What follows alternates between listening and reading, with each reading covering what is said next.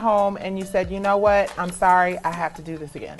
Yes. Why did you do it? We're hustlers. We're trying to, go get it. We're forgetting about ourselves. We're thinking about everyone else. We're showing up with our capes, and we are not taking care of our minds, our bodies, and our spirit. Depression. I locked myself in the closet. I had the superwoman syndrome. I was one of those high-functioning superwoman type women. And my dad shot himself in the head on my sister's bed. When you're growing up, you don't have the lifestyle gems. Yes. So I'm telling you, on. learn how to forgive. Don't be bitter. Don't compromise your self-worth for net worth. Come on, they need to, Okay, where the camera? Give where's us, that? tell them what you just told us Don't right now. compromise your self-worth for net worth. Our stories being heard, our stories being felt, our stories being believed is so long overdue.